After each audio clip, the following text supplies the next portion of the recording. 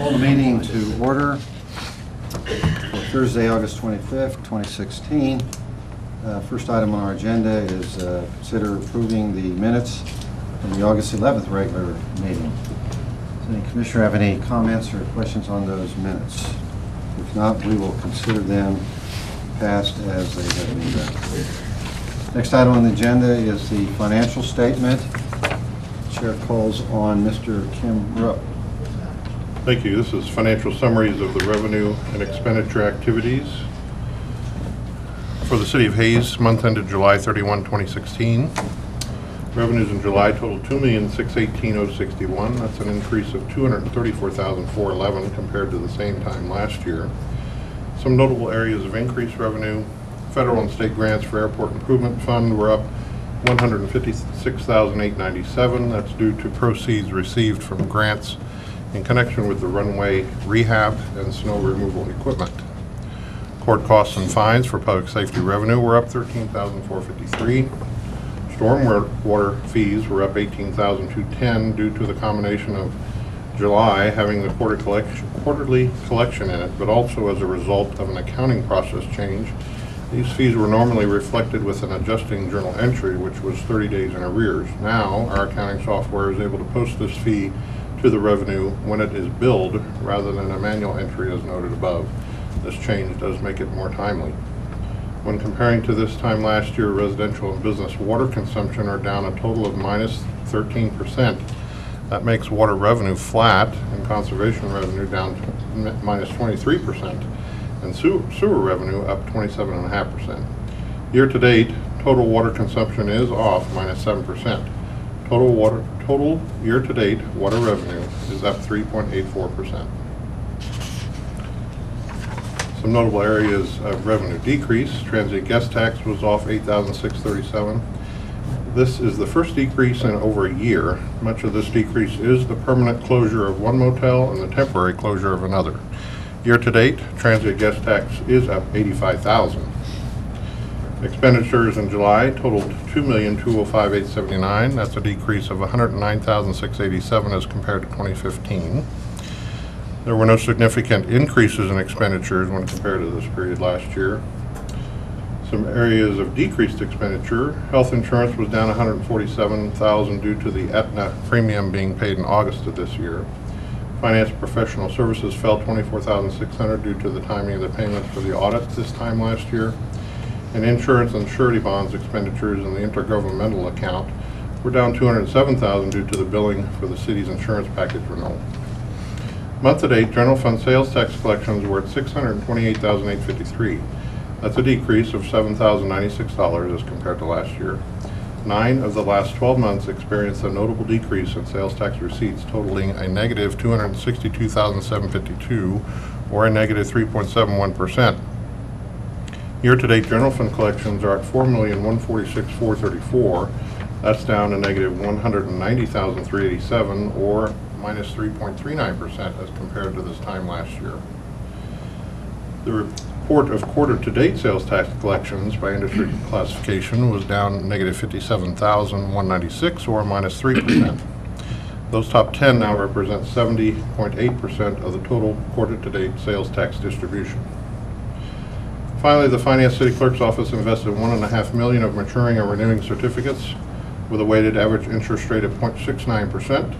The portfolio certificates of deposit on July 31, 2016 totaled $56 million, with a weighted average interest rate of 0.56%, which is up 0.3% from a year ago.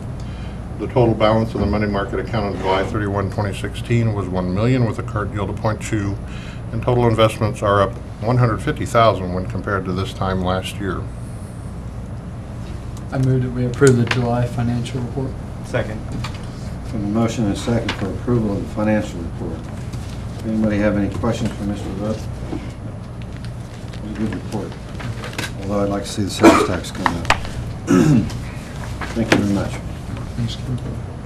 Next item on the agenda is citizen Call for the vote, Mayor, comment. please. Pardon me? Call for the vote, please, Mayor. Sorry. All those in favor of the motion, please say aye. Aye. Those opposed say nay. Motion carries 5-0. Next item is citizen comment. Any member of the audience would like to address the commission on non-agenda items, please step forward, state your name. Seeing none, We'll move on to the consent agenda. Items for approval by the commission are some mayoral appointments for the Building Trades Board and the Hayes Public Library. I would move that we approve the consent agendas presented. I'll second. Motion and a second for the approval of the consent agenda. All those in favor of that motion, please say aye. Aye. Aye. Those opposed, say nay. That motion carries 5-0. Move on to, there's no unfinished business. Move on to new business. The Oak Street Water Line project, awarding of the bid. Floor is yours, sir. Johnny O'Connor, Director of Utilities. Good evening.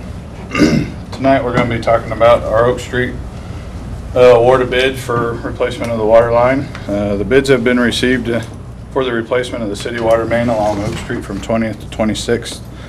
The low bidder is J. Hayes. Bid documents were structured with a base bid for the water line replacement and the pavement repairs necessary for the water line work. An alternate bid was requested for additional pavement work to replace the other areas of failed concrete on Oak Street. J-Cor's base bid price is $363,607.50 with an alternate bid of $81,110 for a total cost of $444,777.50. Staff recommends authorizing the city manager to enter into a contract with J-Cor in the amount of $44,777.50 to be funded from the Water and Sewer Capital Reserve and Special Highway Fund. The existing 4-inch water main along Oak Street from 20th to 26th Street is more than 60 years old, and it does not provide adequate fire protection and has a history of leaks. The Oak Street Project D on the map shown was first identified in the city CIP for the 2013 budget, along with various other locations in the older parts of the city for water line replacement. Call Valley Engineering designed the project in 2013, but we've had the plans on the shelf. Phase 1 of the 2013 plan was completed in 2014 and Phase 2 in 2015. And now we are presenting to you Oak Street, which is the Phase 3 of the plan. The Oak Street project will install a new 8-inch PVC water line to replace the old 4-inch line, replacing 22 existing services with all new taps, meters, and setters and service lines. And it will replace 3 existing fire hydrants and add 3 additional fire hydrants for a total of 6. City staff advertised the project on July 11th and opened bids on August 2nd of this year. Bids were received from 2 contractors, APAC and J-Corp, both of Kansas. The bid documents were structured so that the base bid included all water line work and pavement replacement necessary to complete the water line upgrade. An alternate bid included additional pavement work to replace the other areas of failed pavement on Oak Street. Because replacing the additional street panels is important to street maintenance, but not related to the main water line replacement, staff proposes to pay for that work out of the Special Highway Fund. J-Corp indicated that they would begin work in mid-October and complete the project within 90 working days, which basically means working through the winter as weather allows.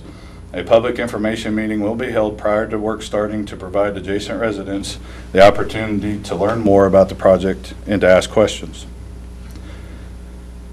Your options tonight are accept the low bid from J-Corp for both the base bid and the alternate bid, accept the low bid from J-Corp for the base bid only, or provide alternate directions to city staff.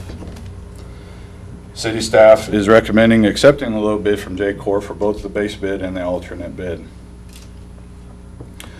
We are asking you to authorize the city manager to enter into a contract with J-Corp in the amount of $444,777.50 for both the base bid and the alternate bid. The base bid amount of $363,667.50 to be paid out of the water capital, and alternate bid amount of $81,110 to be funded out of the special highway.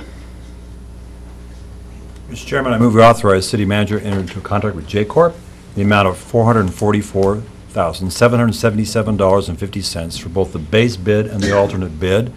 The base bid of $363,667.50 paid out of water capital. The alternate bid of $81,110 be funded out of special highway funds. Second. We have a motion and a second for approval of awarding the bid to J Corp for replacement of city water mains on Oak Street and 20th, 26th Street.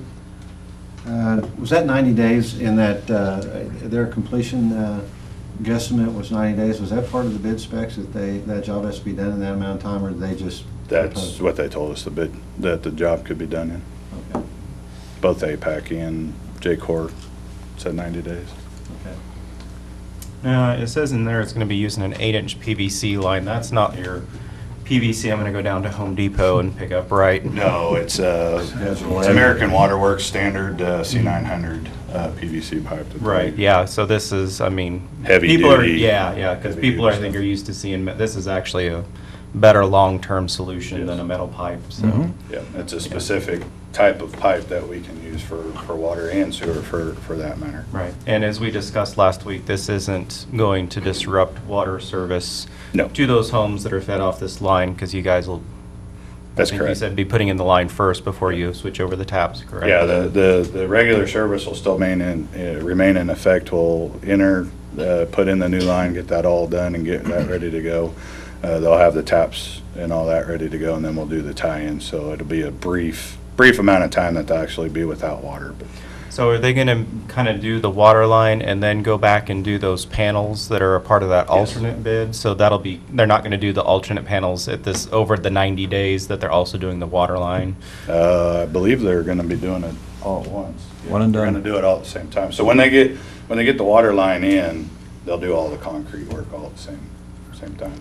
They'll do one half and then they'll do. That's actually do the other. easiest part. The hardest part is laying the line, getting the taps, and putting the new meter cans in. Yeah. And that's not the actual technical term. That is the hard part. Concrete's easy. So replacing this, will stop the leaks we've been having. Does this help with the water pressure down in that area? Or is Yeah, that- you'll have more volume, more flow, and it'll, the biggest concern going to the 8-inch is adequate fire flow protection, so we'll be Right. able to get volume in the area. So yeah, they should see improved pressure. And of all the projects that you had up there, this is the last of all of those projects from the 2013 CIP that's Yes. left to be completed, right? So That's we'll correct. have completed that after this project. That's correct. No further questions? Thank you. On the motion to approve the water line project, awarding the bid to J Corp, all those in favor of that motion, please say aye. Aye. That motion carries 5-0. Thanks, Johnny. Thank you, Johnny. Thank you. Thank you. Next item on our agenda tonight is the adoption of the Unified Development Code, otherwise known as the UDC, and also the revised zoning map.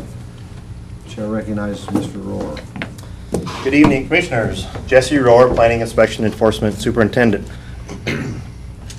Well, thanks for your time tonight. This next agenda item is one that I and many others have been working on diligently over the last few years and hope to have it come to fruition tonight. Not that I've been counting, but approximately 2 years, 4 months, 1 day, and 6 hours ago, we actually held our first kickoff meeting for this project, which is the rewrite of the zoning and subdivision regulations. No less than 6 months prior to that time, we were preparing the project RFP and beginning the selection process for the consultant that we ended up picking. That all started in late 2013. City staff, along with Brett Keast and his staff from Kendig Keast Collaborative, a planning consulting firm from Sugar Land, Texas, have been working on the Unified Development Code, or what you'll hear called the UDC, here tonight, ever since that time. So in a moment, I'll turn this over to Mr. Keast. He'll speak on the UDC, and then I'll come up and speak again on the revised zoning map and wrap up the presentation. Feel free to ask any questions along the way. With any luck, in about an hour and a half, we'll have you out of here. So with that, I'll turn it over to Mr. Brett Keast. Thank you for that 1 minute, 10-second intro. So I guess that means I have to speak for an hour and 28 minutes. Good evening. Mayor and Commission members, pleased to be back with you. Before I start into the presentation, I'd just like to say that this project has gone as expected. There's always tosses and turns along the way and answering questions and making changes. But your staff, all the staff, Jesse in particular, has absolutely worked diligently And we've done this 125 times, and no project has gone smoother than this in terms of our work back and forth with staff. Jesse knows this code inside and out better than I do, and I wrote it. He has really picked up on everything, and that's very much appreciated. It doesn't happen in all cases. We have worked for a couple of years now. We've gone through multiple meetings. Jesse has met with folks locally without us. We've been here a dozen times. Every time we've come, we've had open door meetings, got a planning commission, all the way through this process. As a result, we got about, well, Jesse gave me about 470 comments. We gave written responses to every one of those. We made changes. This ordinance is not perfect, nor will it ever be.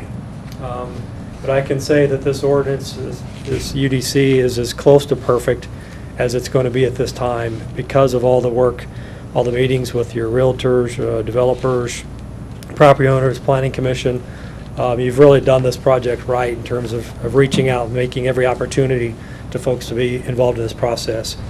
And if, you know, there will be changes. And so if there's something that doesn't suit you, change it. It's as simple as that. So this isn't etched in stone by any stretch of the imagination. It needs to be a fluid document. It needs to be a working document.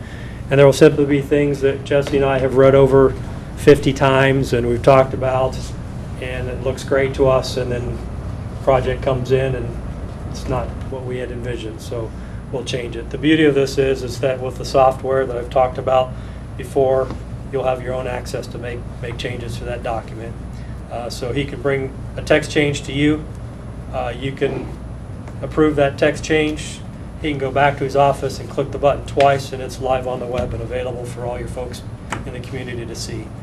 So that process will be very, very efficient. So what I like to do is just go through the presentation. Some of this you've seen before, so I won't bore you with it, but we have added some new things based on what we understood were some questions. Jason, am I going to use that one? Right here. Okay.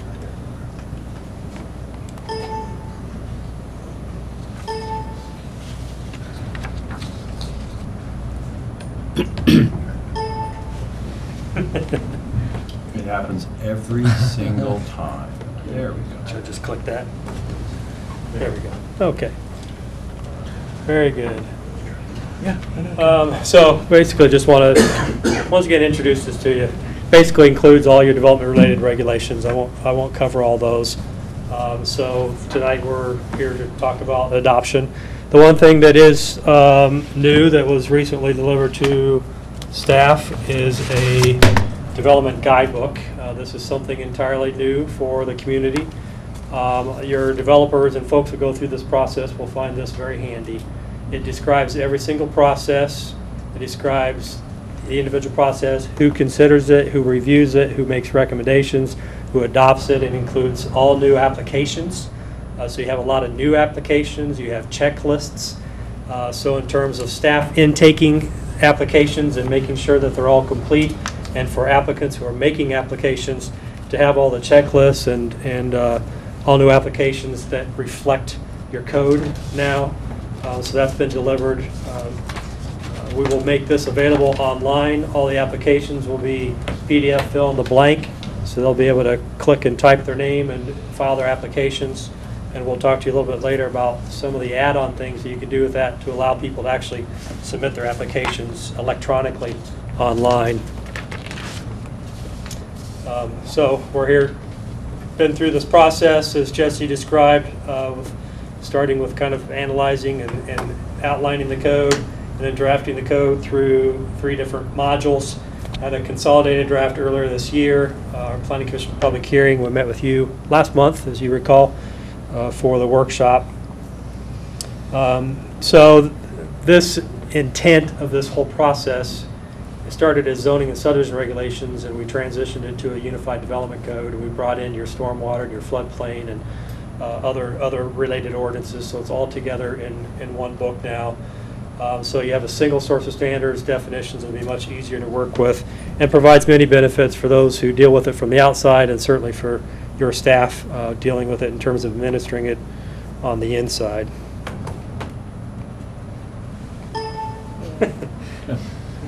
righty.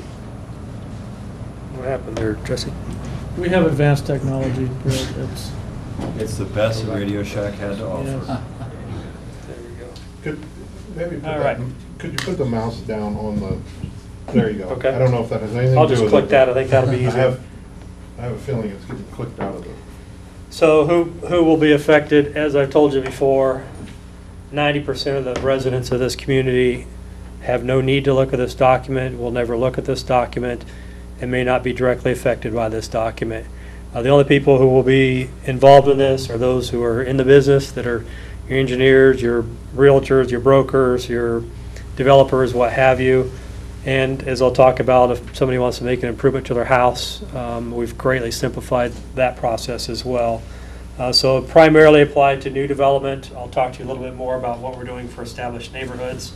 And then, of course, everything's grandfathered, so nobody's knocking on their door tomorrow telling them they got to do something different than what they've always done. The only time this will kick in is if they come in for a building permit or go through the process for zoning or something of that nature. So we've made it a lot more predictable, new, more certain. So the code has had more words because it's more articulate. So we can put it in black and white what the expectations are, so they don't have to guess at what everybody may be thinking or what may be required of them. Fewer discretionary approvals, more administrative approvals. We've almost cut the number of districts in half. We haven't lost anything. We've gained a lot, but we've done that in the way of having options within the districts that are permitted by right. So fewer zoning districts means fewer zone changes, fewer planning commission meetings, fewer council meetings, less time, less expense. So those who are used to going through that process will be tickled pink if they don't have to go through it nearly as often. Streamlined approvals. Jesse told me today, sorry if I'm taking your presentation, Jesse.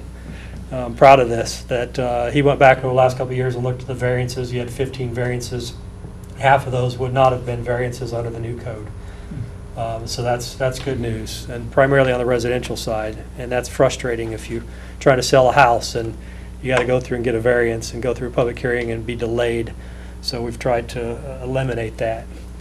We've added a new category called limited uses, whereas people may have before had to go through a public hearing and get a special use. They can now get a limited use, which has standards written in black and white in the code, tells them exactly what they have to do. If they do those things, they can be approved by staff. Those are all spelled out in the code, and we've gone through them and through them and through them. And it's a lot more flexible. So it's not one size fits all, but it can accommodate more flexibility. We've done a lot of things in Hayes because we know that, we're not a bustling economy, and cost is a concern. So we want to be careful that we've done so many things that will actually reduce costs, either operational costs, development costs, or just physical design and improvement costs, with reduction of parking and ways to reduce parking and reduce concrete. That's a major expense in development. Non-conforming thresholds where we can step in improvements that are commensurate with the actual improvement themselves, rather than saying, oh, you added on 5 square foot, so therefore we're going to hit you with all these regulations. That's not the intent. We want to kind of have them in a sliding scale so we can help people improve their property and do business and increase the tax value of their property in this community. We talked about fewer zoning districts. We added 3 new ones. We'll talk to you about neighborhood conservation. Jesse will show you how that's applied on the ground. We've got a new mixed-use district. Before, if somebody wanted to come in and do commercial on the front, residential on the back, they would zone the front half commercial and the back half residential. It's not necessary. That's an extra step that's unnecessary. So now we have a mixed-use district that will accommodate that type of use, or a vertical mixed-use building. So if somebody wants to build a shop and live above, they can do that in this mixed-use district. Currently, all you really had was your central business district, but anything outside of that would have to go through a PUD process, which is demanding, and so it's really not necessary. Before you go too far on that, Yes. But if I go to an area that's not mixed use now, Yeah. what process do they go through? So, well, let's take it in 2 steps. Okay. So if they go to a area that's not mixed use now, currently, without ever thinking about this UDC, if it's zoned commercial and residential, then they may be good to go. Well, But if it's- more than likely, that's not the case. Right. So they're going to have to go through the zoning process. Okay. And what has happened in town is they've had to come in and submit an application to change something from, say, ag to commercial. Right. And then something from ag to residential. And all their surveying and all the mapping and everything that goes along with that, go through planning commission, go through council. The difference here would be that they still are going to have to do a zone change if it's ag, say, to mixed use. But they can accommodate those uses with one single district, which gives them a lot more flexibility of the types of uses they can do within that. And now your zoning map is going to have one big district rather than two. Some of your neighborhoods, one in particular that we looked at, has 4 zoning districts because it has different sized lots. They're all single family. Or there's some, I think there's some duplexes, but they have 4 zoning districts, and what this code will allow them to have 1 zoning district. So it just greatly simplifies your zoning map. It simplifies, it's less cost. You know, they don't have to have all that laid out to make application. So I think that'll be a big coup for Okay. Thank you. development in this community. You bet. And your land uses, you've always had permitted and special and prohibited. We've now added the limited, as I told you about. We've taken a look at all your uses. The code was outdated, so there were a lot of uses that just don't make sense anymore. So we've consolidated those, added new ones. We have language in there for those that we may not understand what they are and where they would fit into the code. And every single definition is defined. So if you want to know what the difference is between a modular home and a manufactured home, you just hover over it on the lawn. It'll give you the definition right there.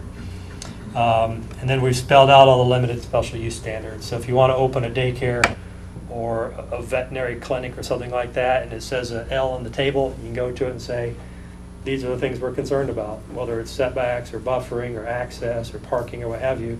If they demonstrate to staff how they meet that, go to business. We're not going to hang you up through 90 days through public hearings and advertisements and notice and et cetera.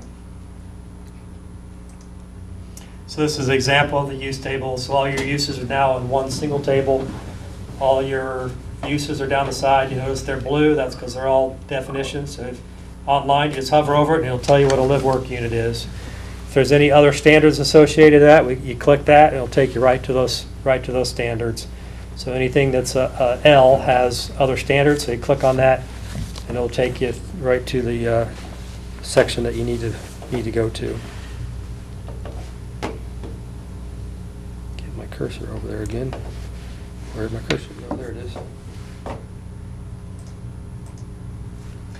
This is an example of your limited and special uses. So if you want to do alcohol sales, it tells you where it can be, if there's any design standards and any other standards, or animal boarding, veterinary services for large or small animals. It tells you all the standards and things we're concerned about in terms of compatibility and trucks or trailers or anything that might be coming in with that. Established neighborhoods. Now this is something I want you to all understand. We could have created these new zoning districts and just zoned all your current neighborhoods, everywhere that you guys live, with a new zoning district. What that would have done would have made you all non-conforming because the new districts have different setbacks and different lot sizes. Your homes weren't built to that standard. So that means maybe if you want to sell your home, your mortgage company may say, wait a minute, you don't meet the local zoning and you need to go get all these variances before you can sell your home because we want it clean with the city before we take this transaction. Instead of doing that, we said we're inheriting those homes. They were built in a period under different circumstances and different regulations. So we essentially want to lock those regulations in. And then we're going to say that all those things, if they were built lawfully, they got a permit, and they built everything, they are conforming, they're not non-conforming. Why is that important? If there's a vacant home and somebody wants to go get a mortgage, if that lot is non-conforming, they're going to have a difficult time getting a mortgage and may have to pay cash. If they have to do that, they're probably not going to build it, and that property is going to sit vacant and overgrown with weeds and not on the tax rolls. So it's important that those are considered conforming properties because they were legally or lawfully built. Now, if somebody wants to add on a master bathroom or a family room or something of that nature, currently they have to go through a variance because it may be encroaching into a rear setback or a side setback or something of that nature. What this code does is says, okay, we want people to reinvest in those homes. We want those homes to maintain viable So we're going to give them some wiggle room, and we're going to allow them to do that. We're going to write it into the code and say, hey, if you want to encroach into the backyard a certain distance, just show us how you're going to do it, and we can approve it administratively. We're not going to let you build to the property line. We're not going to let you shed all your water on your neighbor's property. So we're cognizant of those things. But this is where those 50% of the variances go away, because we can approve them administratively. And that's necessary in a lot of these older neighborhoods. And it's also to preserve the character. Now, this photo is not from Hayes, but this is the type of thing that we're concerned about, is if a house burns down or a house is raised for some reason, there's a foundation there, and somebody wants to build back on that foundation, they should be able to build back on that foundation. I'm working in another community right now, and they're saying, nope, you got to meet the current standards. Well, every other house on this block is set back 20 feet. Sorry, you got to set back 35 feet now. But it's a small lot. Well, that's the standards. And you got to build 100% brick. Well, none of the houses are built brick. So it just makes no sense. So we're trying to preserve the character of that neighborhood, what everybody invested in and bought into when they went into that neighborhood, and to put some reason on things. So that's the whole purpose of this neighborhood conservation. So when you see the zoning map that Jess will show you, we didn't rezone these areas. We simply are redesignating them. So if you were zoned something before, you might be zoned NC1 or NC2 now. The standards remain the same. It's just a different letter designation. So if you get any questions about that, we want to make sure that everybody knows that all the setbacks and lot size and everything have been carried through, so you've not lost nothing, but you've gained in terms of all this flexibility and less process. So there's a description of the different neighborhood conservation districts. So if you were zoned R3 before, you're now NC.3. If you're zoned R1 or R2, you're now NC.2. And then there's tables in there that basically carry those lot sizes and setbacks and everything through. So if you look at an area of town, you think about what's unique about this area in terms of the homes, the lot sizes, their setbacks, their separation between the homes. Those standards are all carried through, and we're trying to preserve that so you don't get one oddball kind of upsets the apple cart and gets everybody in the neighborhood stirred up because they're building something that just doesn't fit. Then we have new neighborhoods. Now this is where some of your changes are. Basically, we've carried all your current standards through, but they're not in all separate districts now. So that guy is talking about that has 4 zoning districts for one neighborhood. You now already have 1 district, and you can do different housing types within that 1 district and not have to go through the zoning process. So if you want to have some duplexes or some townhomes or something of that nature, you can do that. You can buffer between them. We have provisions in there. There is an option for average size lots instead of minimum size lots. So if somebody wants to mix and match some of the lots within reason, having some 50 or 55 foot wide lots or 60 foot wide lots, etc., they're able to do that. So therefore, you get some different floor footprints. You have some different housing types, some different prices of housings in the same neighborhoods. So it can help with affordability as well. And then your non-residential districts, we've got a landscape surface ratio, which was basically the unpaved areas that's in there as well. So that's an example of the standards that tells you lot sizes and open space percentage, and then the density. So we built in bonuses. Nobody's required to do any one of these. It's purely the developer's option, but we've spelled out the standard.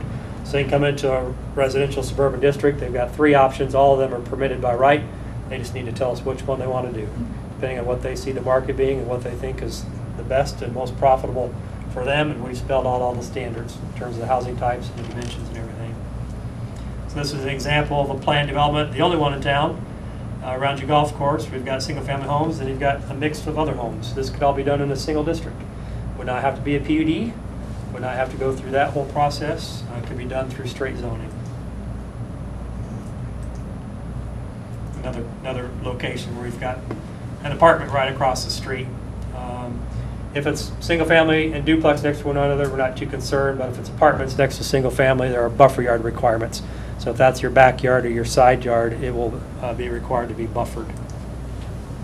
And then all your different setbacks and heights and things of that nature, which is what's in your current ordinance, but they're tied back to those different options. So this is the neighborhood we're talking about. It's got 4 different zoning districts. that could be one zoning district today. So it would be much simpler, much less time, much less cost, and have the same results on the ground at the end of the day. Your parking standards, carry them all through. Every use that you have in the ordinance now has a parking requirement. So you can see what's required for parking. We did make that a parking floor area, which is 85% of the gross floor area. That's most of your businesses when you drive by and the parking lots are empty, right? Except for Black Friday and maybe another day out of the year. It's a lot of pavement, it's a lot of expense, and so we tried to lower it down so we can make parking more reasonable. So that was a pretty substantial savings in development costs when you're paving parking lots.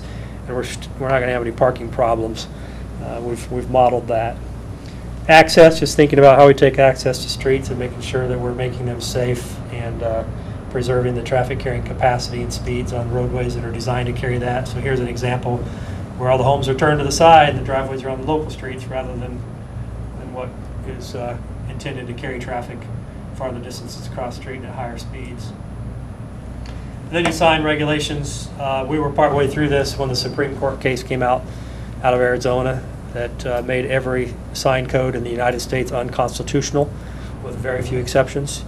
Because if you have signs for grand openings or construction signs or real estate signs, you have to read the sign to know that it's a real estate sign or a construction sign.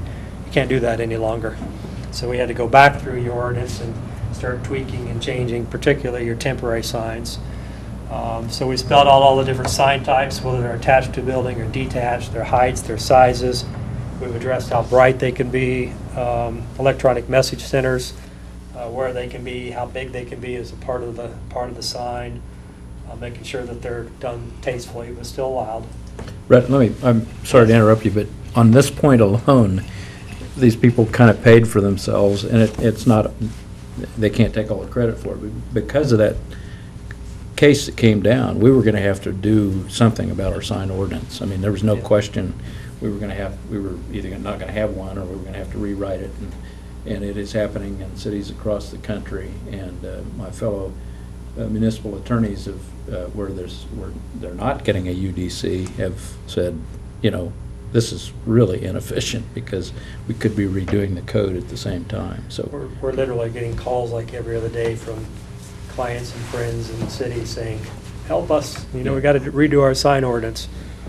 So yeah, it was actually good timing that it fell in the middle of this, and we were able to, it was already on a contract, so yep. We did a little extra work and took care of that. But there's been a lot of follow-up lawsuits because the word got out that cities are subject to easy suit, and it requires strict scrutiny, so you're simply not going to win those cases because you can't prove your point.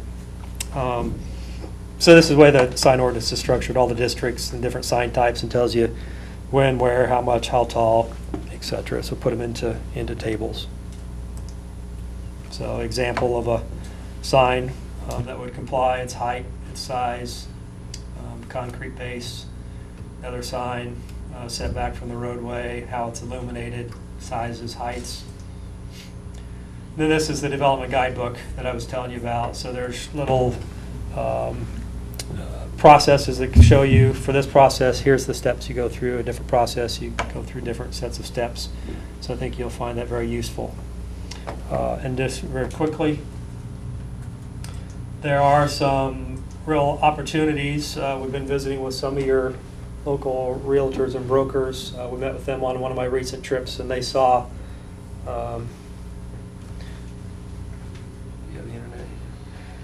some of the stuff that we're able to do, and I think they immediately saw the value in it, and so we're talking to them and figuring out how we might be able to coordinate between the city and the Board of Realtors. Get my mouse back over there.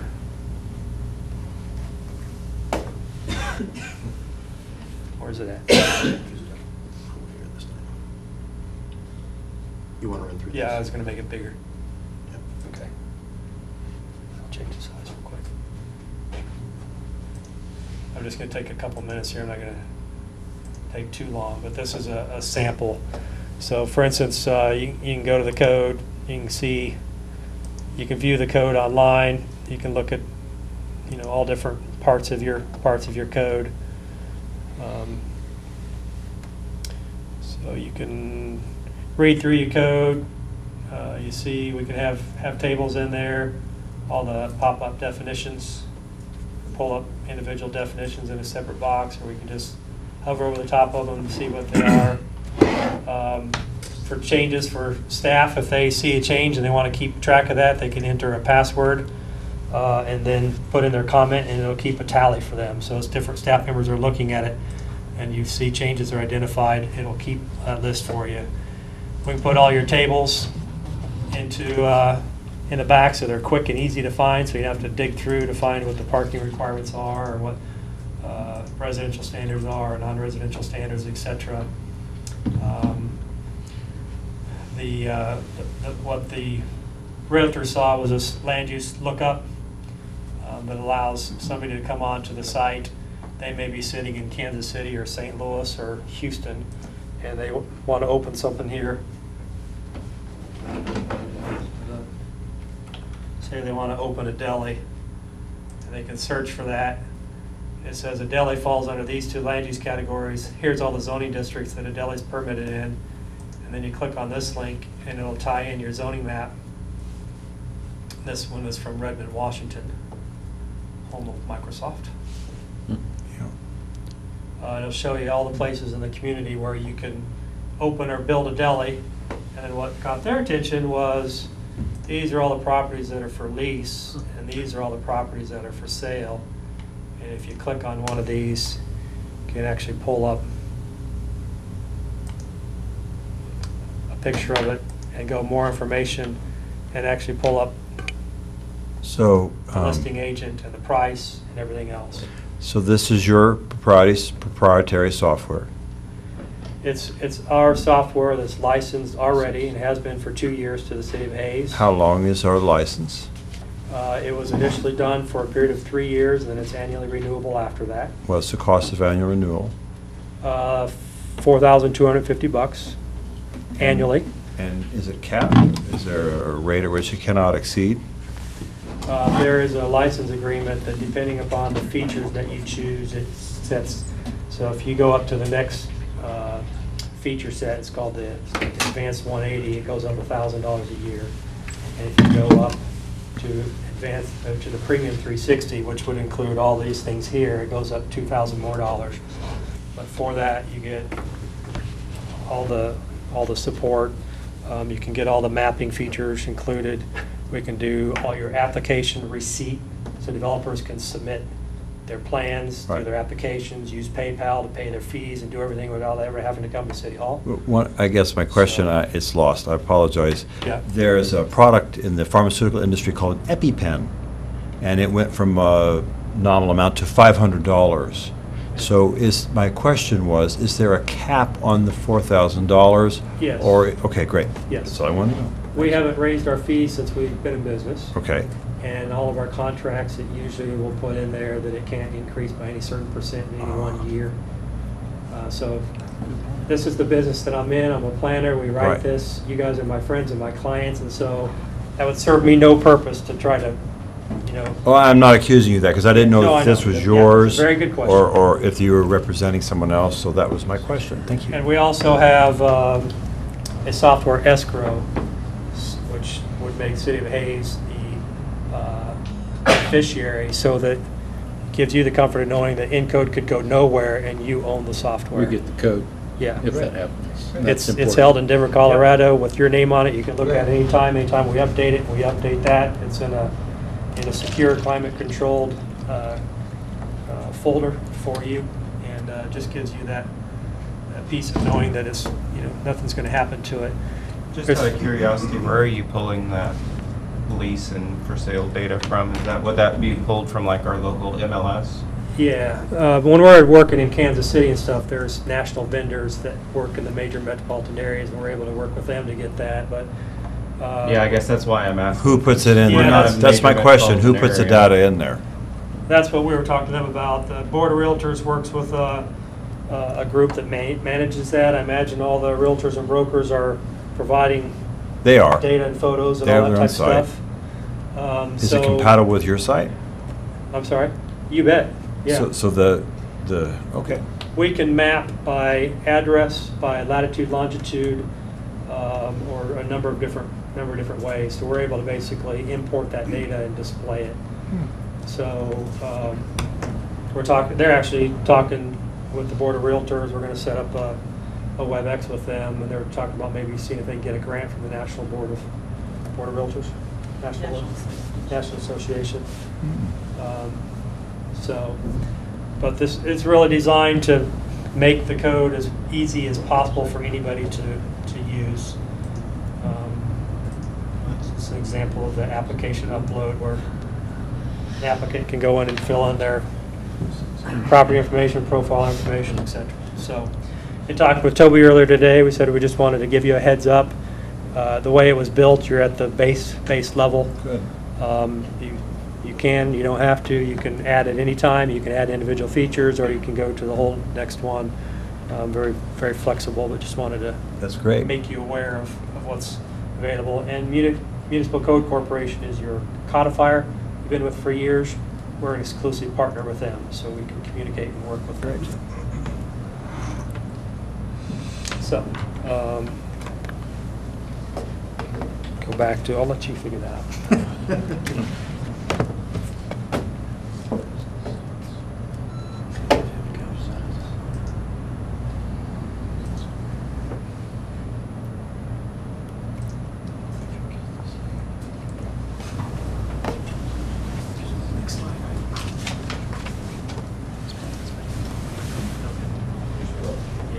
So this is just all the different procedures, and you've got applications for each of them.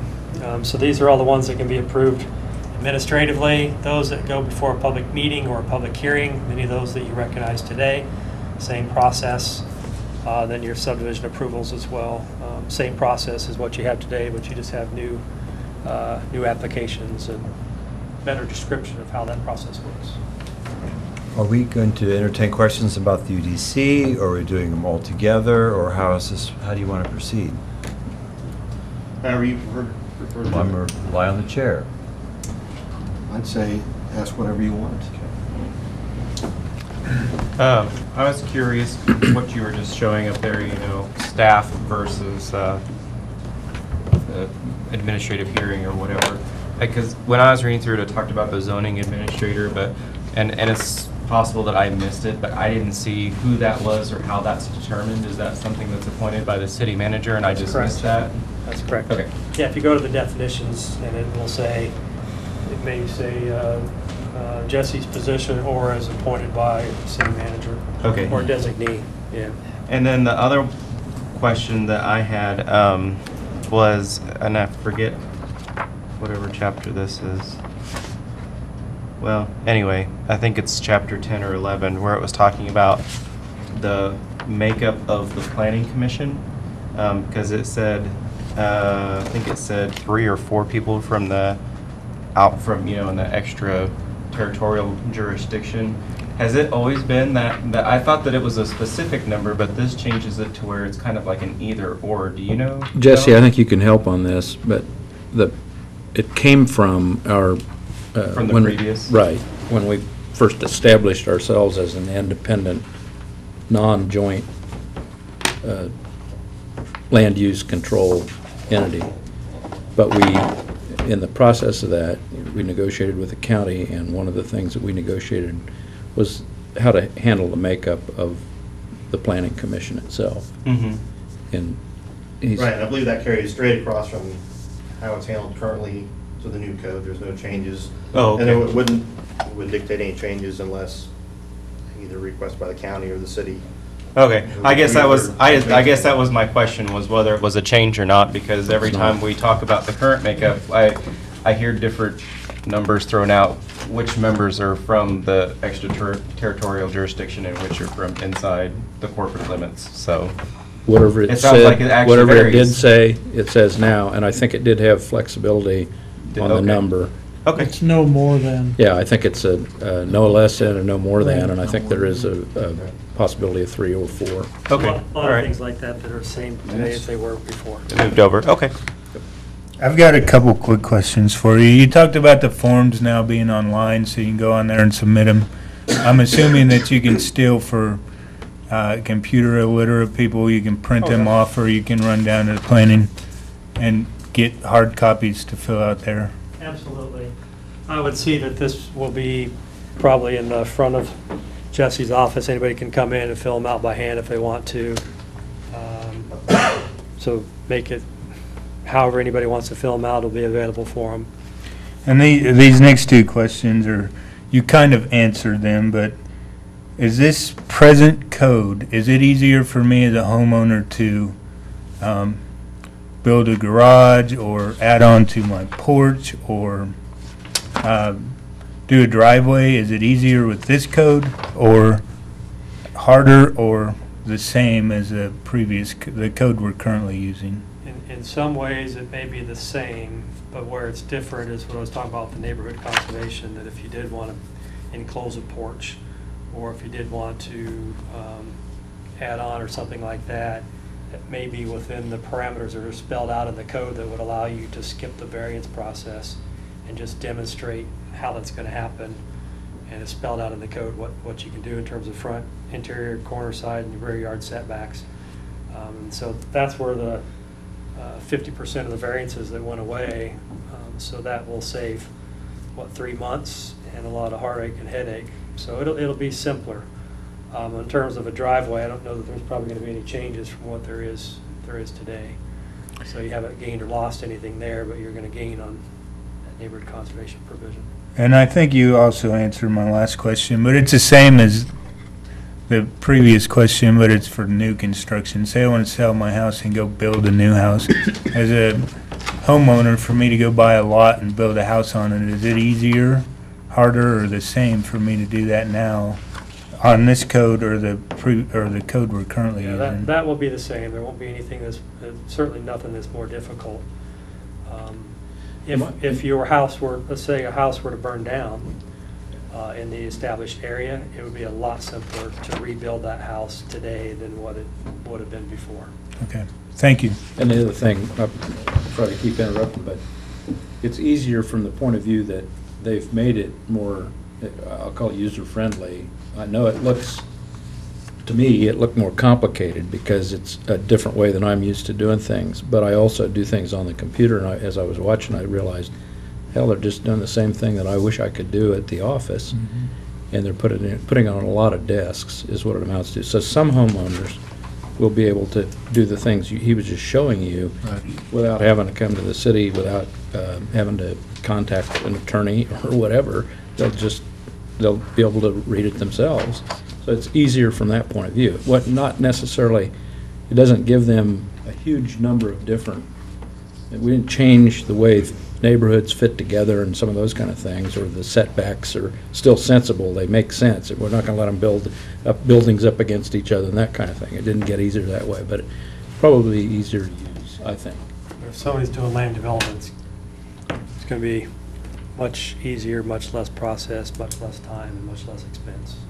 So. Well, and like I said, you'd answered a couple of them questions before while you was going through your presentation. I just wanted to get that point out there across it. I think that for me, the importance of this is to make it simpler for somebody like myself that doesn't do this a lot. But I have gone down, got a permit to do stuff, and I just don't want to make it a harder process for somebody that's already not comfortable with that process.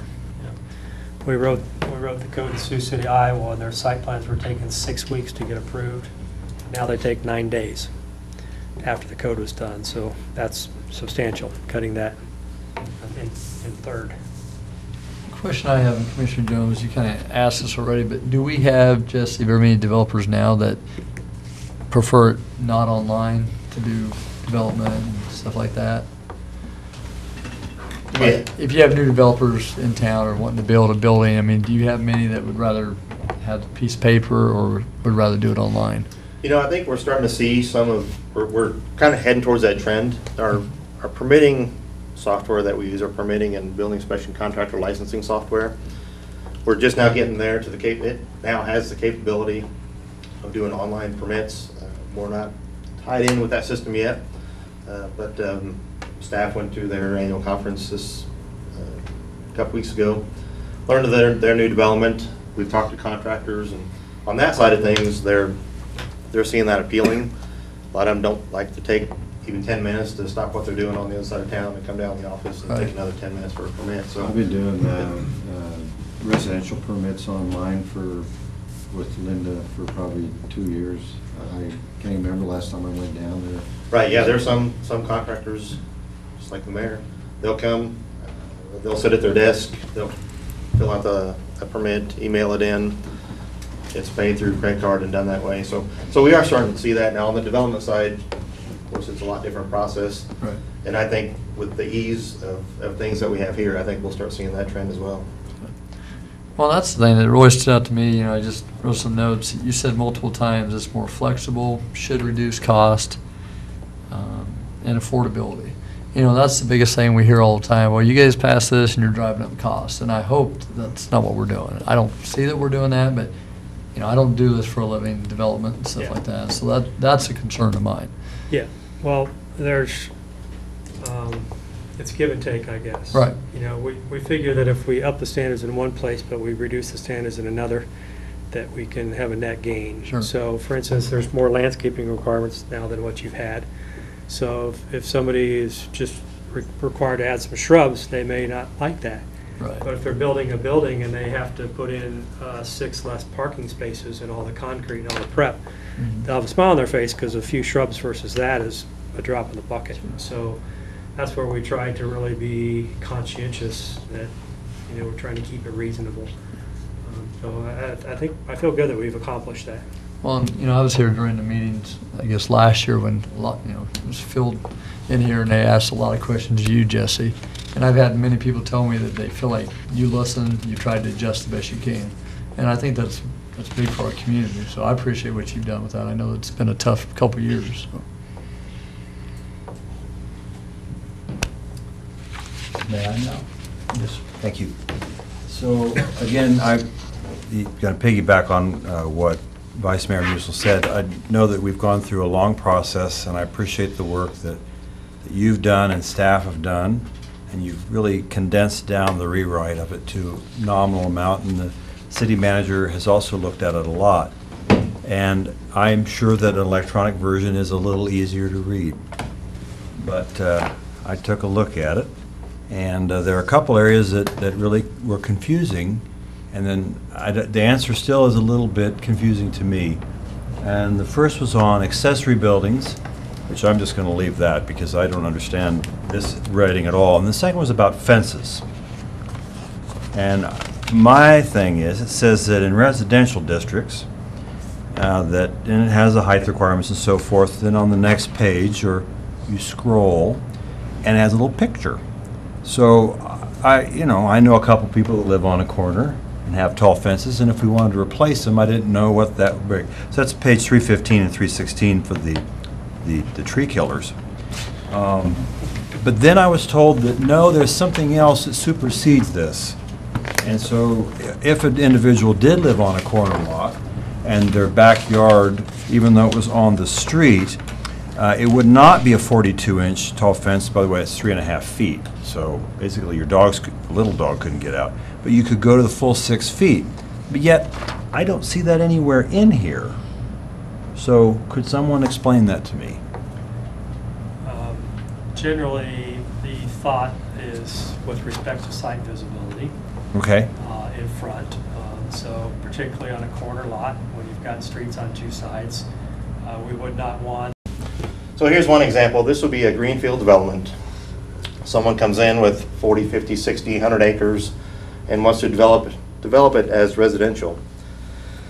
Within this particular one, you'll see different shades, different colors. You'll see yellow single family, red are townhomes, there's some dark red, that's some residential mixed use. And the plan here would be to develop a large portion of open land into housing.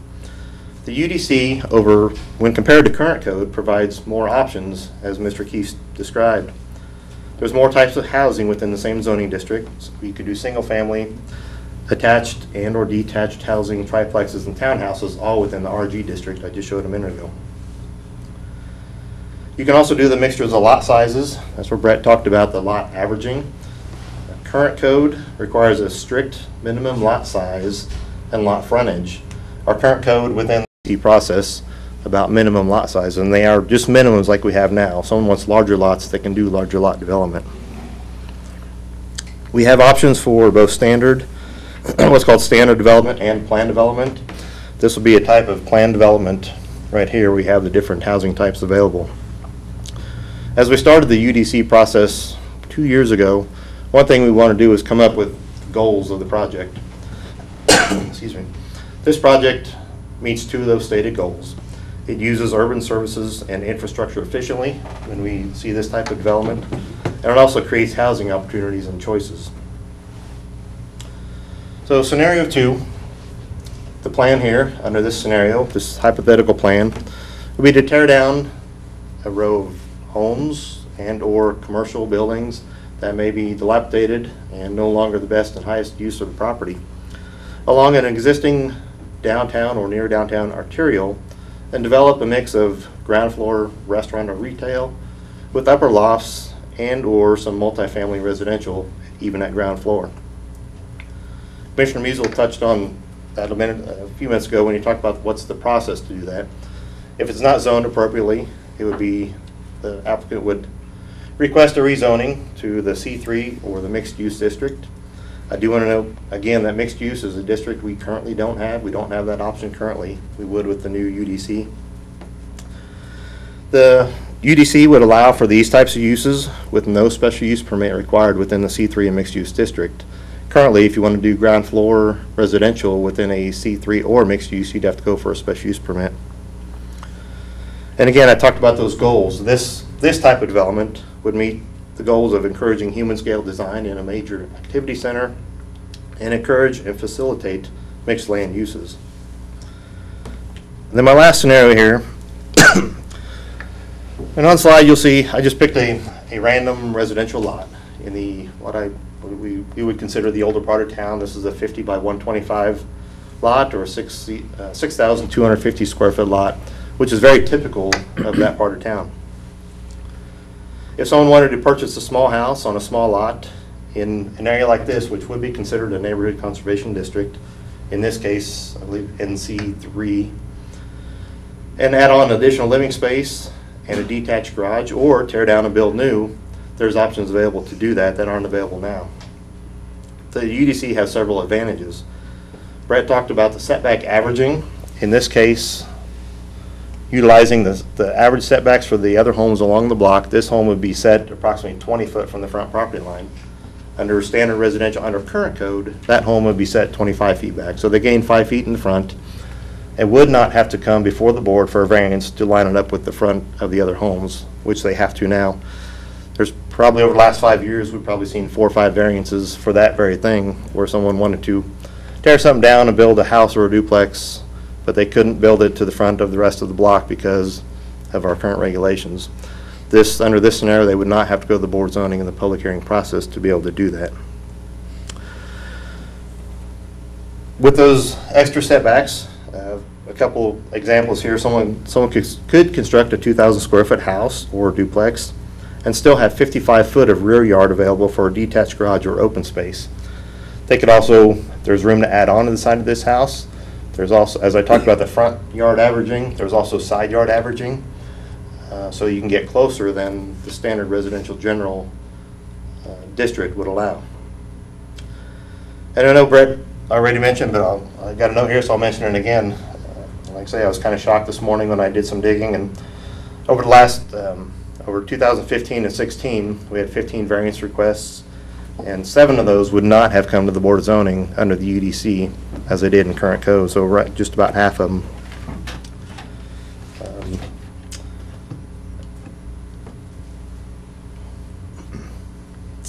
That's all I have on the zoning map and the wrap up the UDC. So we would entertain any other questions, either from myself or Brett.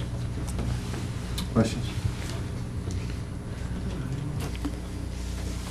How many pieces of property did you examine that were rezoned during that 1988 review process that are going to revert Gosh, back? I would say general. 10 or 12 potentially. Okay.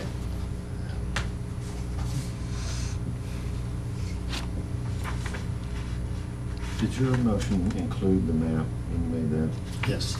Does any audience member would like to comment on either the UDC or the zoning map? So I recognize Mr. Williams. I'm Doug Williams, here representing the Hayes Board of Realtors, and I'll keep it brief because it's getting late with a late start. Many of you may know that the Hayes Board of Realtors initially strongly opposed this rezoning effort and subdivision effort, and for a lot of valid reasons. Fear, for one. None of us like change. None of us like being told what we can and can't do. But there were also some pretty onerous parts of it that we felt would be very negative, and we were concerned that there would be a loss of property rights, increase the cost of the development, and thus cost of construction, and an increase in the cost of government. And I can't say that those fears have been totally alleviated, but I do think Jesse and Brett and John and Greg and everybody involved with Toby have worked very hard in eliminating the pieces of it that were the worst, and I think probably 95% of them are out of there. And you know, a large part of it was also due to ignorance. And if you know realtors, there's no lack of that amongst that community. But it takes a while to get into the middle of this thing and understand what really applies and what doesn't. You know, the neighborhood conservation part of it, in the initial reading, didn't really understand that they were really leaving the existing neighborhoods alone. You know, thought all these new rules were going to apply to everything, and how could anybody ever do anything? And so once you get to understand it, you realize it's not quite as difficult as it might be. That being said, you know, we do still have some concerns, but at this point, and I won't use the line that we need to pass it to see what's in it, but I think that it maybe needs to be passed so that the rest of it can be vetted out and figure out what the bad parts are. Some concerns we still have, it puts a lot of authority in the zoning administrator. That would be Jesse. I have no issue with that as long as it's Jesse, because I know people can get along with him fine. But if it's not Jesse, what happens? And so those are some concerns. There is an appeal process, I assume, that you can take it to the Planning Commission if you don't like the results you get from the zoning administrator. So so long as there's those processes involved, I think we're pretty comfortable with it. So just wanted to go on the record as saying that we have come a long way. I think they've done a good job, and it's probably time. So thank you. I really appreciate your comments. One of the things that I noticed too in there was that there is more authority put into the zoning administrator, which is why I asked about that, you know, who is that and who sets that. But I was kind of alleviated with that when I started reading through the appeals process, and that ultimately there is recourse for somebody who thinks that maybe they haven't been treated in a fair Right. manner. But So you can take it to a higher court. right, I appreciate your comments very much. Thank you. Doug, Yes, thank you very much. Doug, I would like to also mention that I appreciated when you came to the Planning Commission and actually made similar remarks, you know, after having, you know, looked it over and also after the changes were made. And I also would, I don't know if this will alleviate any fears that you might have, but you know, the old document, you know, got tweaked and amended many times, and I look at this as the same thing.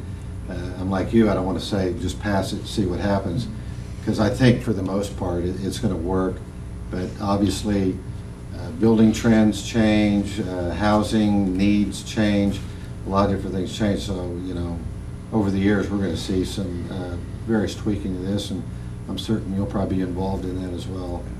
They're never done. They're always evolutionary, and so. Well, yeah, exactly. Commissioner Swaller mentioned, you know, some building materials might be in vogue at some point in time and not at another. So, you know, things change, and that's.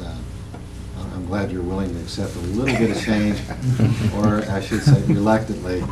Even with all this gray hair, I can still accept a little bit of change. Did this UDC cause that? Exactly. You guys are responsible. Yeah, Jesse that is, first these grade. guys. I wasn't ready before this either. Thank you. Anyone else? Thank you. Any further comments? All in favor of the adoption of the Unified Development Code and the revised zoning map, please respond by saying aye. Aye. Those opposed, say nay.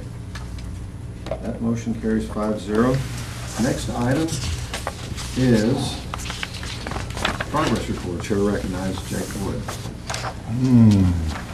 Assistant City Manager Jacob Wood. I know this is the part of the meeting you've all been waiting for, so I'll try and fly through this because my kids are in bed, so I don't have to go through that ritual.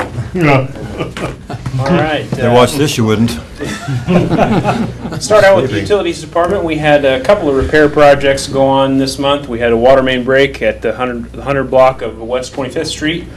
We had a digester mixer at the wastewater treatment plant go down that we had to repair, and then we have a discharge pipe at the sports complex lift station that we repaired. And I just want to make note, we're in the hole here and we've got trench safety equipment here, and we're going down in a 30-foot hole, and we're tied off, and we've got fans going. So we're really focused on safety in these instances. We could certainly fix things a lot quicker if we didn't follow those safety requirements, but we always do. So I just want to make note of that. Utilities Department sent several people to KDHE Operator School. We sent about 6 people. We had 3 that actually took certification tests. Johnny O'Connor passed the Class 4 water test, Lance Corner passed the Class 1, and then Jason Regal passed the Class 4 wastewater test. So congratulations to those guys. They're a little bit more certified than they were before they went in there. In the Public Works Department, the airport snow broom that was approved by the City Commission in the spring has arrived. You can see Just in time for fall. just in time. For leaf pickup. So it probably won't snow, but it's here, and you can see it's a pretty large machine. You see the guy standing there. It's a lot bigger than what we had in the past. Also in the Public Works Department, we have a salt storage building. This is an in-house project that we've been working on throughout the summer. The guys just got the supports on the top, and they actually put the canvas on top earlier today. I don't have a picture of that, but it's completely finished. In the Parks Department, at Sunrise Park, we have a turf display area. There's several different kinds of warm season low water grass that are on display. We had 2 new types of grass that were just installed in the last couple of weeks. One of those is called Latitude 36 Bermuda, and the other one is Patriot Bermuda. The whole point of this turf display is to have a place where people can go and look at the turf and see what it looks like, so they might be able to maybe pick one and put it in their yard and have a lower water grass to conserve water in the long run. At Kiwanis Park, there's now a Frisbee golf practice area. This was an Eagle Scout project. Connor Tiggett had an idea to have a practice range at this park, so we went to the Parks Department. He raised some money, and they put in 2 tee boxes and 6 baskets there at Kiwanis Park. They're all spread out at different distances, so you can go out there and practice your Frisbee golf. The Hayes Police Department National Night Out on August 2nd. The Hayes Police Department invited everybody out to the swimming pool for the National Night Out. They provided hot dogs and hamburgers. They had a very good turnout. Several hundred people showed up. I just want to thank the following sponsors for this event. We had the Fraternal Order of Police, Hayes Lodge 48. We had Pepsi, Crawford Supply, Phase 2, Walmart, Eagle Communications, and the Hayes Rec Commission. Onto the fire department. They had a busy month of training. Did high-angle rescue training at Fort Hays State Campus. They did some driver refresher training. They also did some joint training with Ellis County Fire District Number 5, and we did some hazardous materials training. This is actually at the wastewater treatment plant. This is a chlorine tank. They did some hazardous materials training with chlorine. Had a simulated chlorine leak, so they went through that. And then at Lincoln School, they had a new playground dedication, and the Hayes Fire Dog was there along with A-Shift to be part of that dedication. And that's all I have for tonight. Do you have any questions? Thank you. Thank you very much. That's good. Report from the city manager. I have nothing to add. Councilor? Nothing. Mr. Jones? The Quarter Campus Parade with the 3 higher education institutes tonight, Hayes Academy, Hair Design, NCK, and Fort Hays State. That's a great event put on by Downtown Hayes Development Corporation, and cooperation with them three institutes, and just a fun event for the new college students coming onto campus. And I really appreciated the invite and was glad to be a part of it. I also wanted to congratulate Coach Frank Leo and the Larks for being national runners-up in the NBC World Series. And it's unfortunate that it was a one-and-done game, but that's the way it is. We'll get them next year. Also enjoyed the Florida campus. Nice to see a wide variety, a larger crowd than usual, and appreciated the mayor's brief yet complete remarks. You represented us well. Thank you. And for those that have nothing to do and it's very boring here, tomorrow night is the Fall Gallery Walk. If you are not a fan of art, a cruise night is at the Ace Hardware. So if you want to see beautiful cars or beautiful art, tomorrow night is your night. It's a busy weekend. Mr. Meyer? I have nothing further to add to that. I have a question for the city commission tonight. With my newfound duties here in a couple weeks, I was wondering if you guys would be okay with Commissioner Meyer replacing me on the Ellis County Coalition representing the city commission. As Groucho Marx said, if they'll have him, that's his own problem. I'm paraphrasing greatly. Perfect. I have no issues. I was thinking we'd all want to think about this for a week. Oh, no, we don't. He's a perfect fit. It's a good group. Okay. Thanks, guys. Well, with that, my term on the library board, part of the reason for this, my term on the library board will end, or it did end, I should say. I won't be part of the September meeting, and the mayor, incoming mayor, will have to assume that duty. And it'll be pretty interesting because one of the things we had to do due to the resignation of the former library director was to hire a new library director, James Agee. He'll come on board September 1st. And at some point, I don't know the date exactly, but there'll be a reception for him at the library. So, nothing else coming for the commission. I will adjourn the meeting.